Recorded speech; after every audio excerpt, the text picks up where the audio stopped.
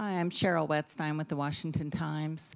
Mr. Doherty, Professor Doherty, you're introducing a new idea of soft reasons for divorce. You mentioned growing apart, lack of communication.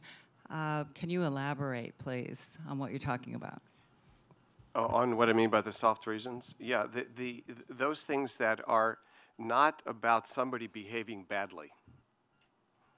Okay, and when I call the hard reasons, somebody is dysfunctional, somebody is gambling the family money away, somebody is abusing somebody is having a series of affairs. If you want to just use kind of lay language, there's something there that somebody is behaving dysfunctionally. Young couples now want to marry their soulmate. And if you look at these wedding shows, these Bachelorette and these other sorts of shows, everybody wants to marry their soulmate, and then a little while later, your soulmate, watches the ball game or criticizes you or something like that, and so these soft reasons are very much sort of are culturally based in the sense that they are quintessentially mid-20th century and beyond educated.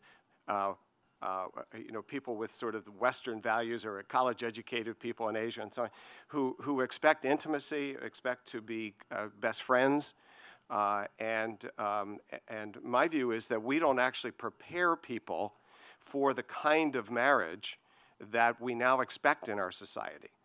For men and women to be good friends and confidants and have equal gender roles and all that is a very big thing if you look at the history of marriage.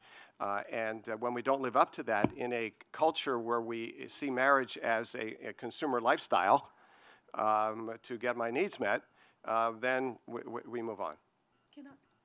I'd like to just add one thing. In the judiciary, we call the hard reasons the 3 A's. That's addiction, abuse, or affairs. Just to, judges can be practical. So addiction, abuse, or affairs, and everything else pretty much was soft reasons. Not just generally speaking, okay?